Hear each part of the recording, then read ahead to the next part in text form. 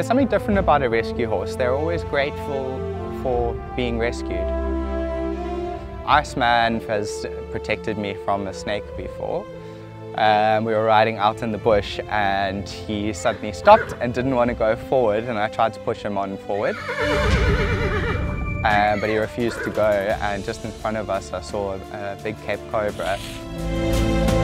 Iceman is a rescue. He comes from a really tough background. He was rescued from bush racing and he was very scarred by the experience. He was so scared.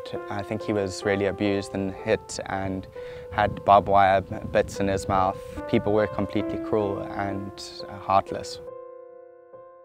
We've spent a lot of time just giving him love and giving him attention and showing him that humans are kind and that we care for him.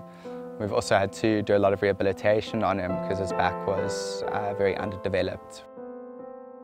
Oh, Lola's a little gem. She's a cheeky pony, as most ponies are.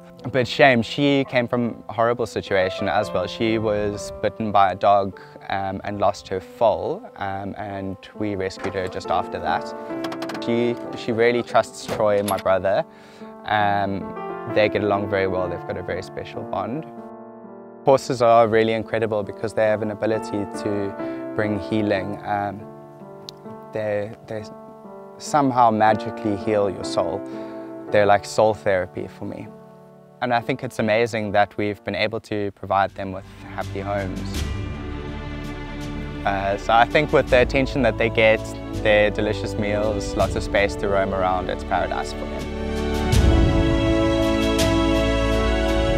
My dream for the horses is that they'll get to spend the rest of their lives happy with me. We'll all grow old together.